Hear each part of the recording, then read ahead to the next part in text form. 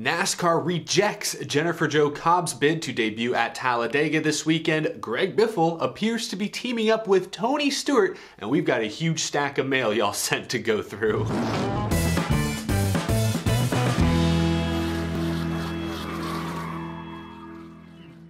How's it going, y'all? My name is Eric and welcome to Out of the Groove. Show and Tell Tuesday is back. I know we took a week off. We had Josh Berry on the show this time last week, but today we've got a lot of news to react to, some surprising and perhaps controversial stories to discuss. And then in the second part of this episode, we will be going through all of the mail y'all have sent the past couple of weeks. I greatly appreciate it. If you're new to the channel, be sure to hit that subscribe button so you do not miss a thing. Let's not waste any time. First things first, this morning, yesterday, there were a lot of concerned fans who were led to believe that the upcoming Dover race weekend was canceled for some reason. Apparently there was an email that got sent out. If you went to Dover's website and you went to like the Ticketmaster link to buy tickets, all of the events for that weekend were listed as canceled. Dover soon put out a tweet reassuring everyone that the May 14th through 16th NASCAR races are not canceled. And they say that all current ticket holders will have the opportunity to attend the races. Exact details will be announced soon. They later then put this tweet out suggesting that fans who have already purchased tickets will need to submit an attendance decision by April 25th, which is in just a few days, less than a week. So it sounds like to me there was just a glitch in the system. Dover likely hit capacity. They're not going to run 100% capacity at Dover next month, so whatever number of tickets they were going to sell, they probably hit that limit, and that's triggered some sort of glitch in the Ticketmaster system they're using. The Dover races are not canceled. It sounds like there will still be a significant number of fans in the stands. If you have tickets to Dover, though, sounds like you gotta check your emails. Anyway, that's just my public service announcement to start this episode, because there were a lot of scared fans yesterday. Not sure what was going on at the Monster Mile. Did someone steal miles? Did he finally go rogue and wreck the track? There were a lot of conspiracy theories out there.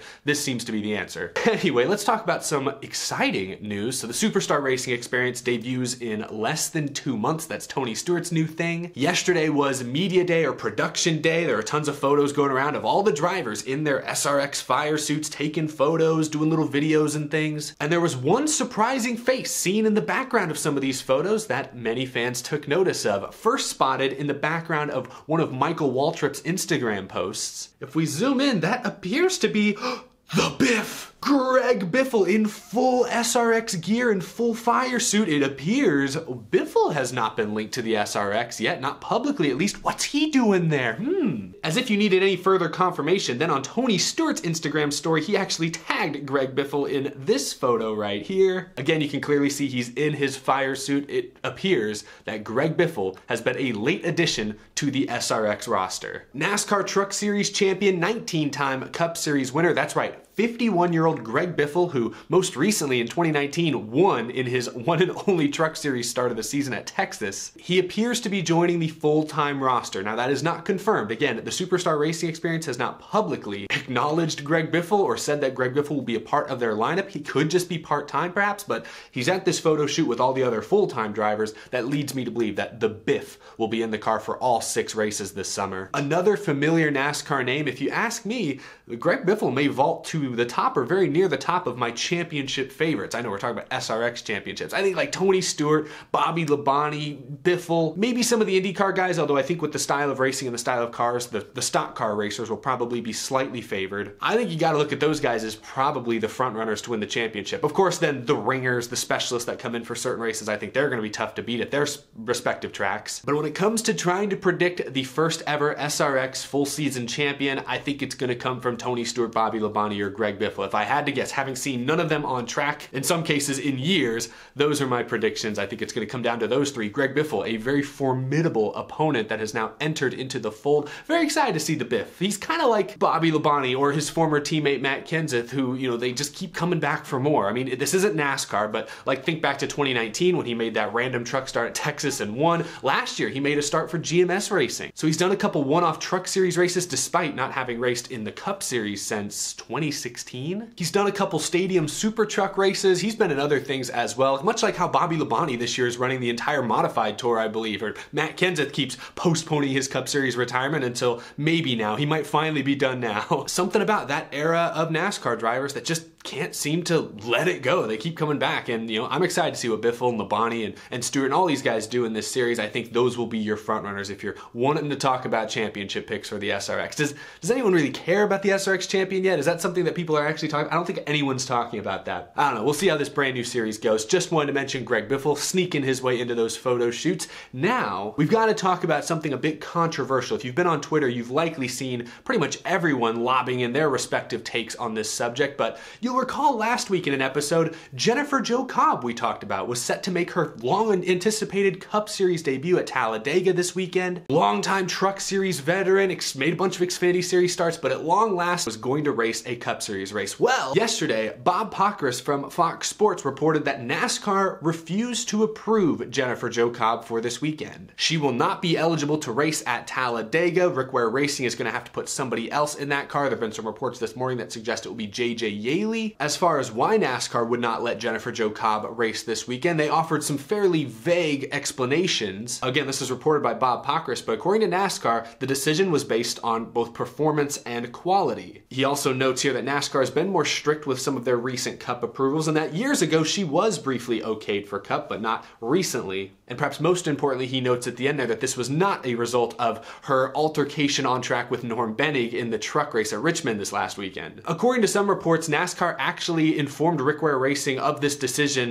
last week, like before the Richmond race. I'm sure the back and forth wrecking with Norm Bennig that happened on Saturday didn't help matters, but it sounds like the decision was made before then. So they purely made this decision because they did not believe Jennifer Jo Cobb had the experience or, quite frankly, the talent or the wherewithal to be allowed on a Cup Series racetrack at Talladega, the fastest, arguably the most dangerous track on the schedule. I'm putting it into my own words, sure, but pretty clearly that is what NASCAR is saying, that they do not trust Jennifer Jo Cobb enough to allow her on a Cup Series racetrack at Talladega. So there's a couple of things here. Before we talk about, a potential solution to this particular issue, I want to make this clear. I don't think NASCAR is making the wrong decision here. I mean, objectively, if theoretically the NASCAR Cup Series is supposed to showcase the 40 best stock car racers on the planet, we know that's not actually the case. We know there's maybe 20 or 25 guys in the Cup Series that are in that conversation, but sure, there are some drivers that I think if you put a late model star or some other drivers from other disciplines in those cars, I think they'd give them a run for their money. But theoretically, the Cup Series is supposed to be the 40 best drivers. If Jennifer Jo Cobb had been allowed to race at Talladega this weekend, I can pretty confidently say she would have been the 39th or 40th best driver on the track. So I actually applaud NASCAR for at least trying to uphold some sort of standard when it comes to the competition in the NASCAR Cup Series. And they've been somewhat consistent. They've made similar decisions in the last year alone. Like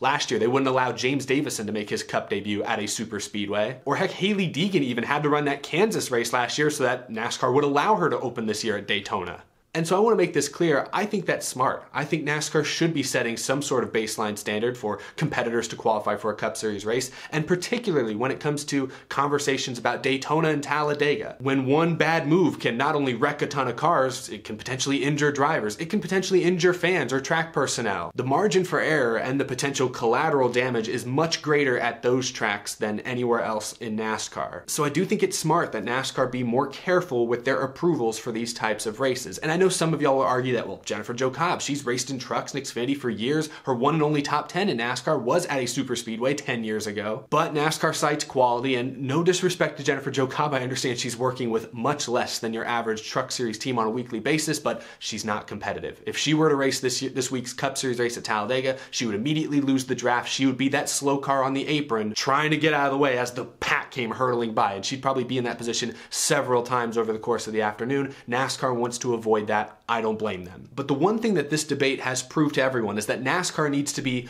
more transparent and more clear about this approval process. And so that's why I want to talk about a potential solution. Tommy Joe Martins was among those who suggested NASCAR implement something similar to the super license system in FIA. And he says here, with a driver review board, make it clear for fans and competitors. That's what's most important right there. You have to make things clear. And who better to judge whether a driver is worthy of racing in a Cup race at Daytona or Talladega than their fellow drivers who've been there, done that, who knows how dangerous it can be, knows what to look for, knows who is experienced enough, who is mature enough to handle it. I don't see any problem with that. I encourage NASCAR to implement at least something somewhat similar, something where you can easily look at a list of qualifications and you can easily objectively check boxes, and if you check a certain number of boxes, you're eligible to race at, all or certain Cup Series racetracks. It should be something clear that anyone can look up and easily understand and see what drivers qualify for what. It should be something easy, and it doesn't have to be super strict. Like, Jennifer Jo Cobb could have probably run a Cup race anywhere else. They could have sent her out to Pocono, a 2.5 mile, very fast racetrack. If she wanted to debut at Pocono, I don't think NASCAR would have stopped her. It's just Daytona and Talladega. They're their own special beasts, their own monsters. So I think it would be in NASCAR and the fans and the drivers and the team's best interest if NASCAR makes this qualification process clear and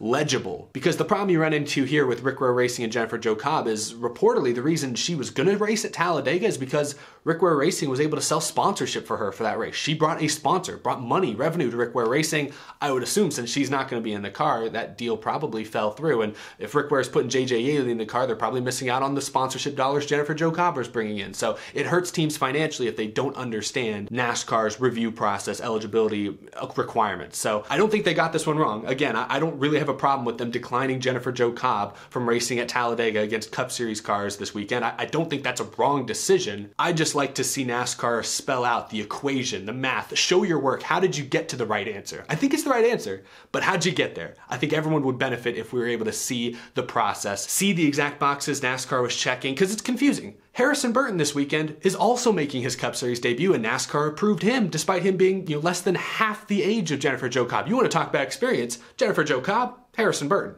But Harrison Burton was approved this weekend. Why? It has to be that quality argument. I mean, Harrison Burton won 4 times in Xfinity last year. He'll be racing in a better car this weekend, a Toyota car. That's the only metric I can see that would justify Burton racing this weekend and Jennifer Jo Cobb not. Experience, Jennifer Jo Cobb. But recent success, quality of ride, I guess that's where the advantage goes to Harrison Burton. So I think we can kind of infer what NASCAR's thinking was, but I'd love it if they spelled it out clearly and cohesively for everyone to understand so that we don't have these questions and we don't have people frustrated or selling sponsorship for races that they're not even eligible for going forward in the future. So I think it would be in everyone's best interest. I agree with a lot of what Tommy Joe Martin said in that one tweet and what a lot of other fans said as well, but let me know down below what you think about NASCAR implementing some sort of review system that's clear, that anyone can see and understand at any time. Let me know down below in the comments what you think of that. Now, we've covered all the news. Let's get to this week's edition of Show and Tell Tuesday.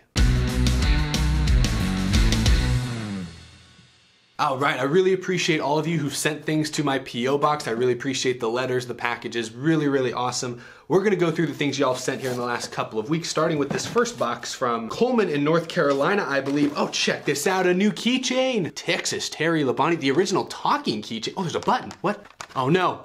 Oh no, don't tell me it's out of battery. I mean, this thing's probably been in the box for, 20 or so years. Well, I'll have to see if I can replace the batteries. I'll have to run up to Walmart or something because I don't think I have the battery that this fits in, but thank you. Oh, and then he sent some Matt Kenseth die-cast cars. Lycos colors, then what is this, a preview? What does this mean? Taken out of the package. Oh my gosh, what? I've never seen this. So it's got the car cover on it, but it's actually like a cloth cover.